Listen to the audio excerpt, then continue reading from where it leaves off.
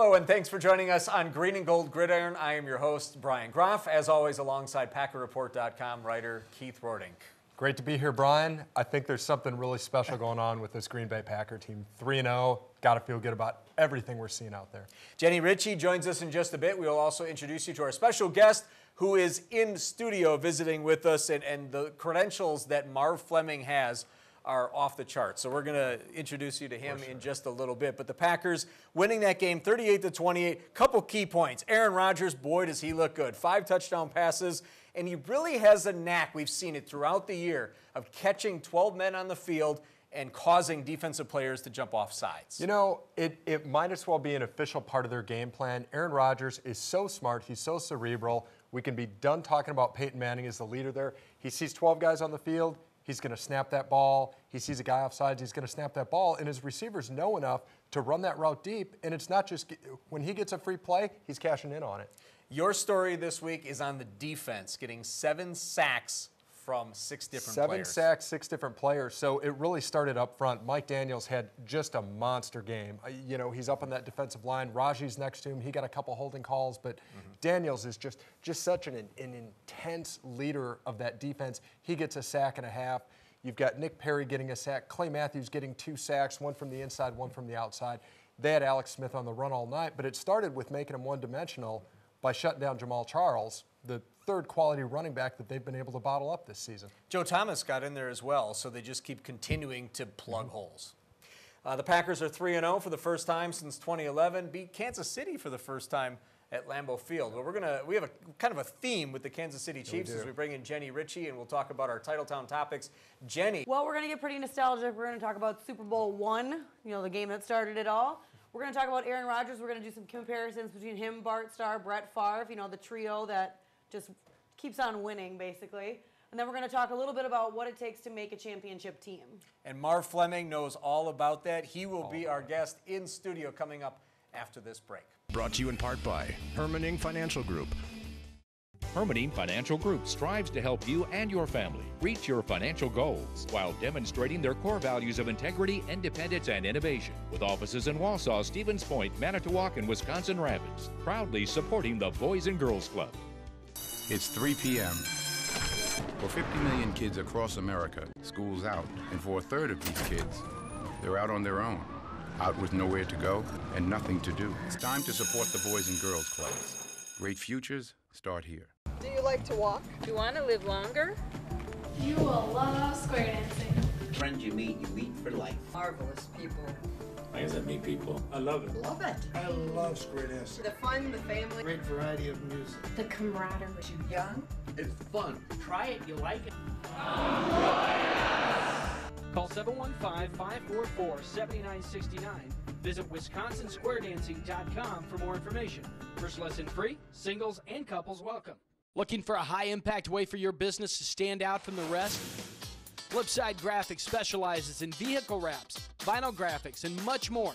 Cutting-edge graphics with professional results is what we stand for. Have a large fleet that needs to be flipped or shirts to be embroidered? Our design team will handle every aspect of the project from start to finish. We design it, we wrap it, we flip it. Call Flipside Graphics today and stand out from the competition. Welcome back to Green and Gold Gridiron. I'm Brian Groff alongside Keith Rordink, and it is time now for us to introduce our special guest for this week. He played and won first 2 Super Bowls under the legendary head coach Vince Lombardi. He played in 3 more Super Bowls, winning 2 more with the Miami Dolphins. It is our pleasure to introduce this week's special guest, Marv Fleming. Marv, thanks so much for dropping by the studio. Well, thank you for having me. You're definitely welcome. It's a fun time to visit with you, watching the Packers and the Chiefs and all the nostalgia of Super Bowl I, and you brought along a little memento of the fact that you played in that first Super Bowl. Yes, we had a team party the other night, and the team was so gracious to show their appreciation, you know, for what we've done for not only for football but for the city, for the state, and we're, you know, as a family of all the players that I play with, we were really appreciated. Marv, there was so much on TV leading up to the this year's game with the Packers and the Chiefs, 50 years since the Super Bowl. What do you still think about all these years later, reflecting back on that very first Super Bowl? Okay, it can't. It was nothing compared to the time, because at the time you didn't know if we didn't know as a team if Kansas City was that good, because they were playing against other teams their caliber, and so we were really nervous. I mean, but the one thing is Lombardi, he stressed we won't lose this game because it meant a lot.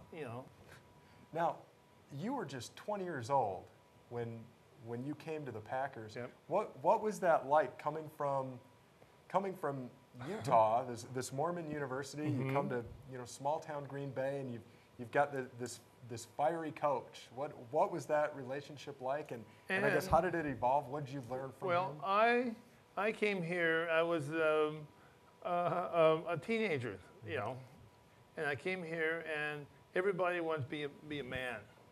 I said, "What do you mean, be a man? You want me to get a mortgage, kids, and a car?"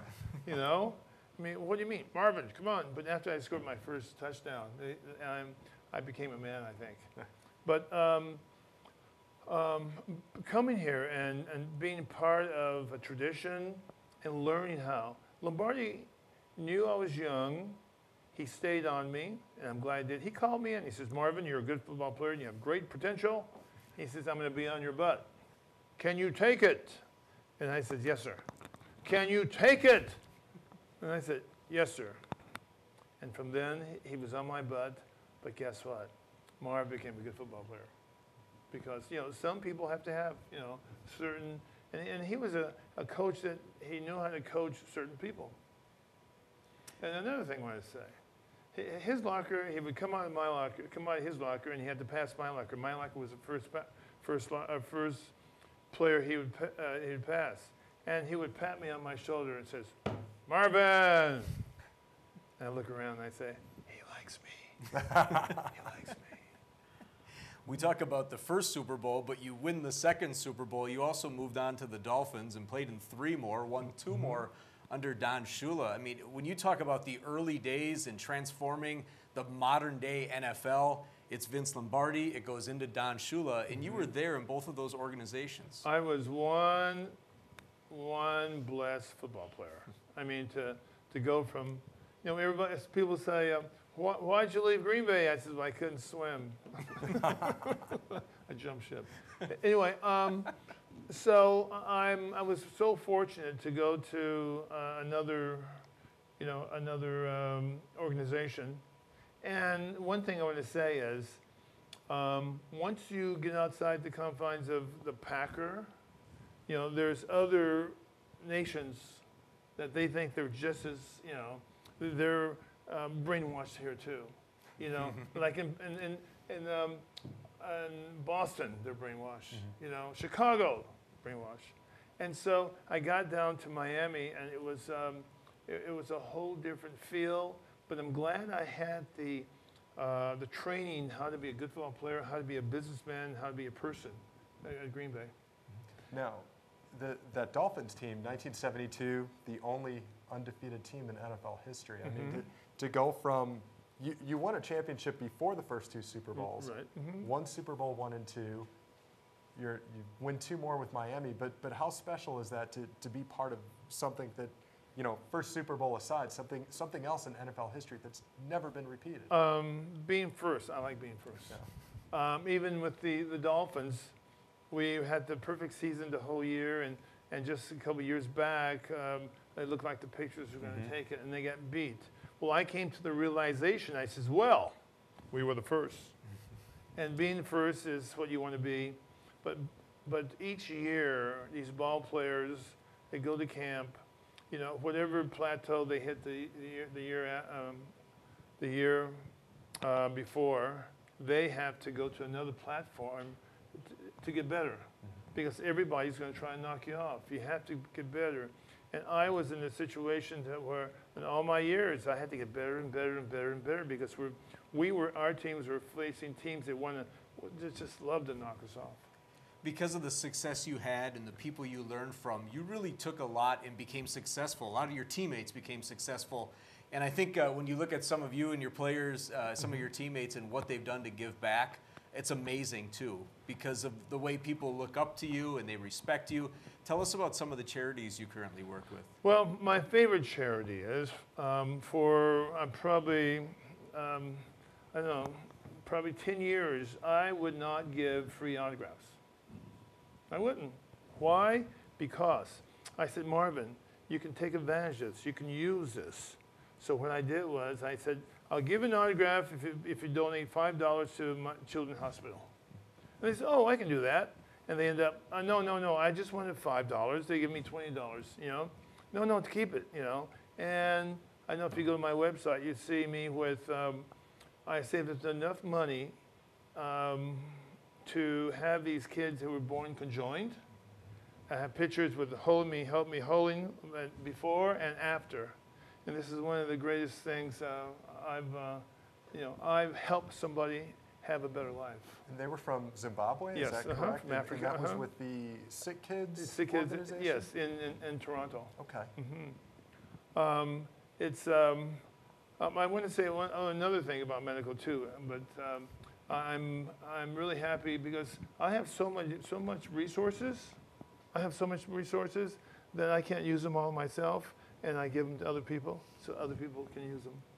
That's where I am in my life. That's fantastic. We saw you looking over toward Jenny Ritchie. Oh, We're going to bring her in here for our Titletown topic. So she's going to join the conversation now, and she's going to kick off our Titletown topics. So what do you have, Jenny? Yeah, so I know we've touched a lot, on Super Bowl I, the nostalgia behind it. During this past broadcast, they had a lot of that nostalgia going. So is there a standalone moment from that first Super Bowl that you will just never forget? Was there one moment that just defined it all?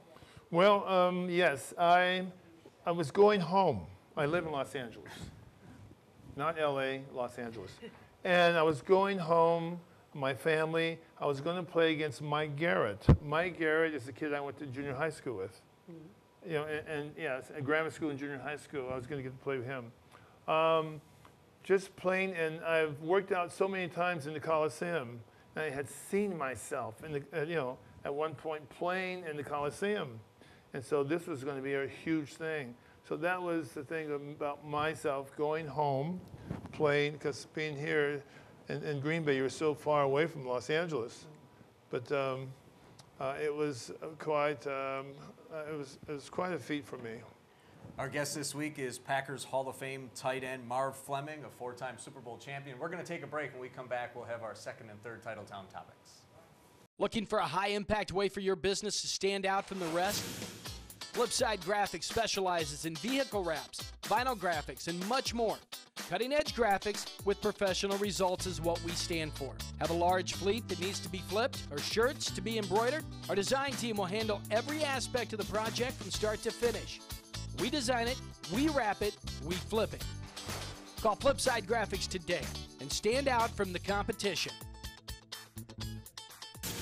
Hermiting Financial Group strives to help you and your family reach your financial goals while demonstrating their core values of integrity, independence, and innovation. With offices in Wausau, Stevens Point, Manitowoc, and Wisconsin Rapids, proudly supporting the Boys and Girls Club. It's 3 p.m.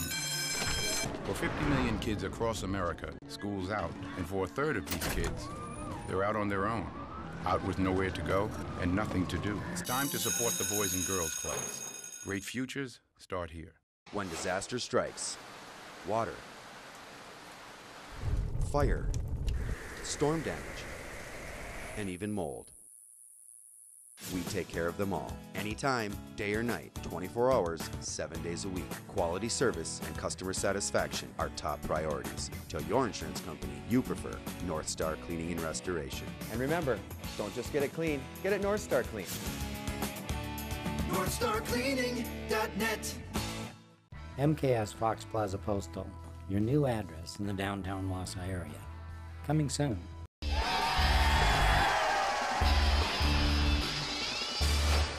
Welcome back to Green and Gold Gridiron. Brian Groff, Keith Rording, Packers Hall of Fame tight end Marv Fleming, and Jenny Ritchie. Time for Titletown Topic 2. All right, so the Packers have had 3 of the best quarterbacks, ever to play in the NFL. So you played with Bart Starr. I You've did. seen Brett Favre, and you've Yes. seen Aaron Rodgers. Is there a comparison between them? And do they have similar styles? Have you noticed anything that kind of reminds you of Bart? Well, yes. Rodgers reminds me of Bart because Rodgers passed the ball. He doesn't throw the ball. He's a great passer. He seems to know what he's doing as far as a passer. Now, I'm not a quarterback. I can tell you anything about a tight end, okay? But from being on the receiving end of a ball, when the ball is, when you can throw the ball 30 yards or 60 yards and it lands in your hand and it doesn't kill you, you know? I mean, that was the greatest thing about Bart was that he could pass the ball. And another thing is, every time we had a play, we had a first receiver, second receiver, and a third receiver. And you have to, if you were the third receiver, you know they called it to the other person, but you better be ready to catch that ball. Because Bart was, he read it, boom, boom, boom, and he throws it to the third receiver.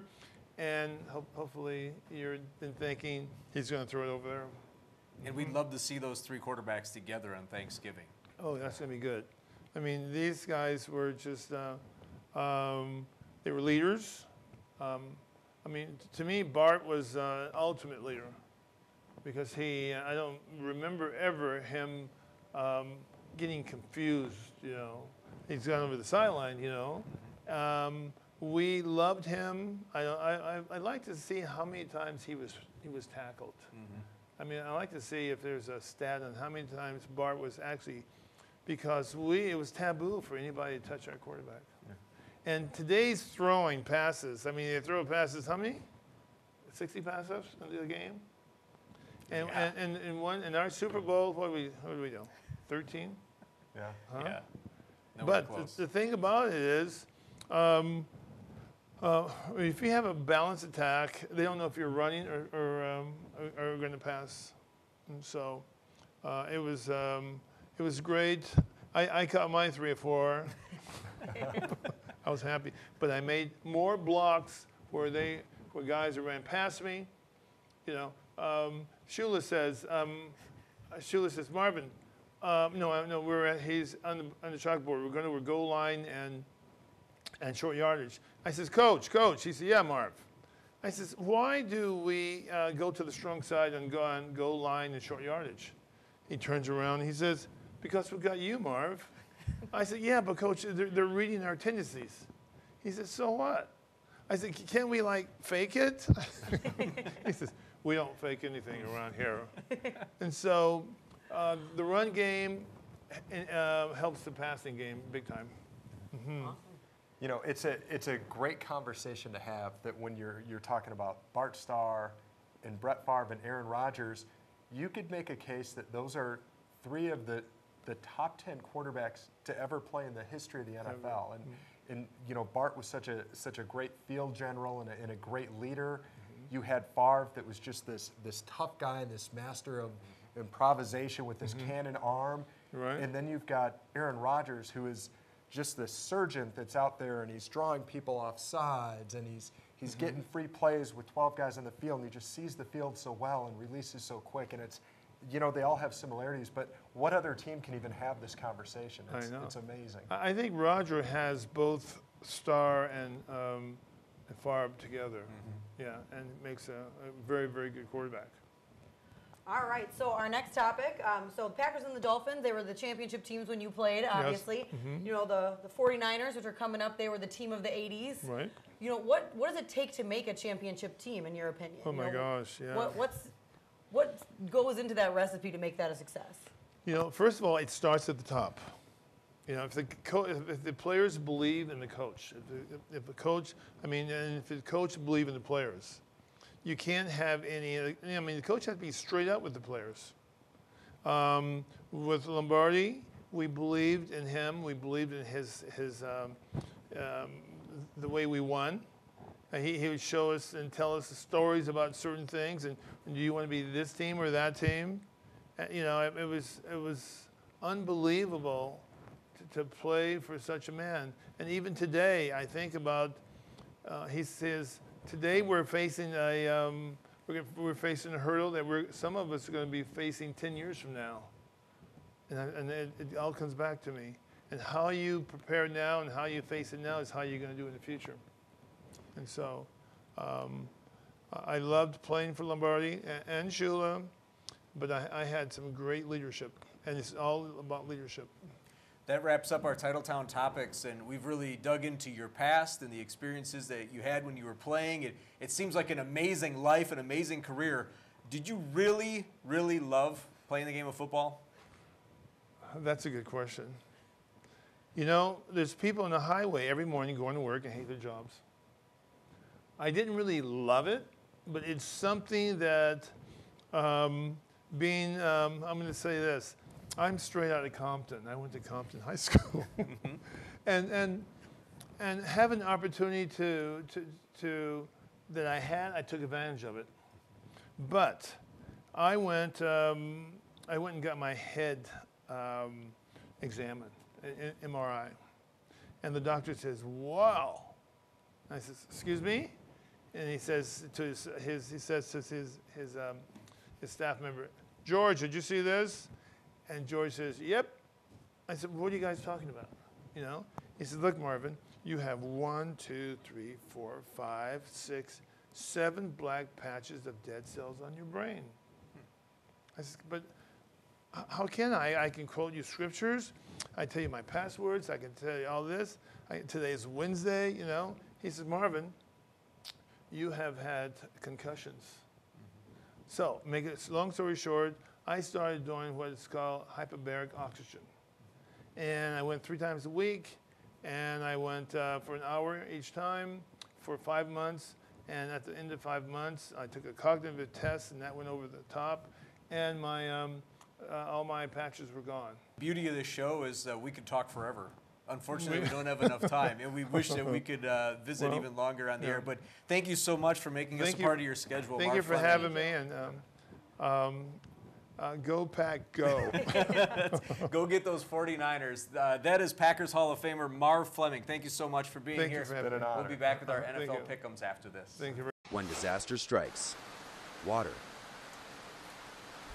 fire, storm damage, and even mold, we take care of them all. Anytime, day or night, 24 hours, 7 days a week. Quality service and customer satisfaction are top priorities. Tell your insurance company you prefer North Star Cleaning and Restoration. And remember, don't just get it clean, get it North Star clean.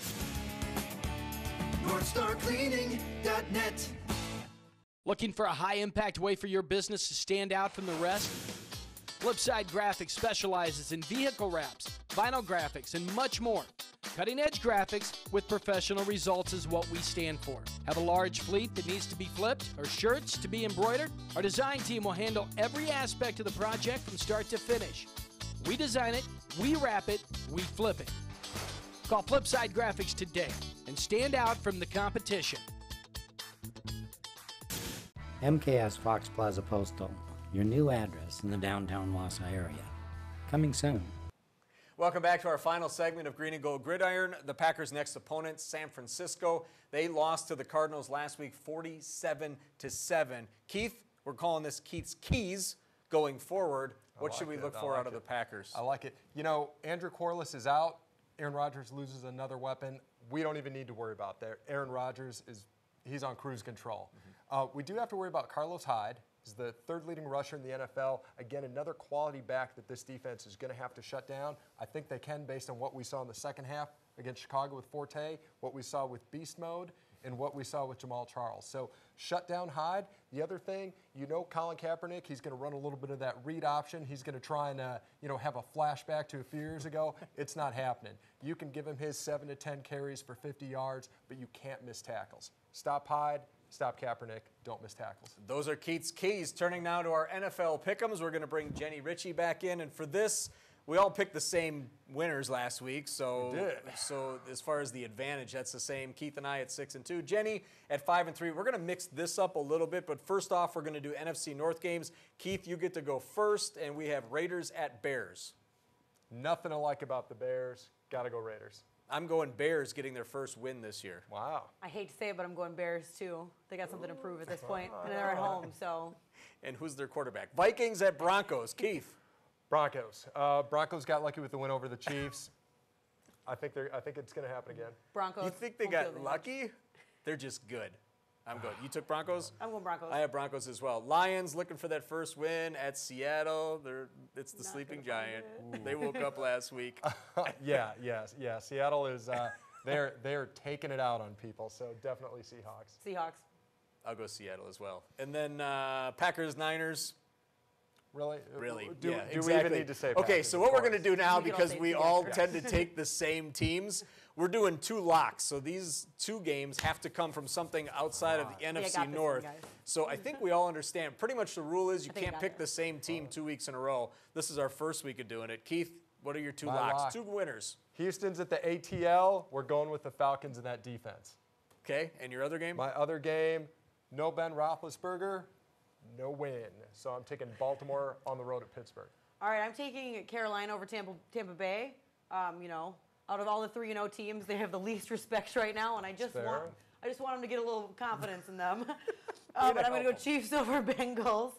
They just have something to prove. I think at this point the Chiefs they need something. Yeah. All right, I like that Bengals one as well. Andy Dalton is playing really well this year. They'll give Kansas City. They found one wide receiver the other night. Finally. So. Yeah, it took them a while. Cincinnati in that one, and Andrew Luck's got the worst passer rating in the whole league. But I'm still taking the Colts. He's still a nice guy. Colts over Jacksonville. Still a nice guy, and he's on television. He does great commercials. That is going to do it for our show this week. Our thanks to Packers Hall of Fame tight end Marv Fleming. For Jenny, Keith, and myself, thanks for watching. Have a great week.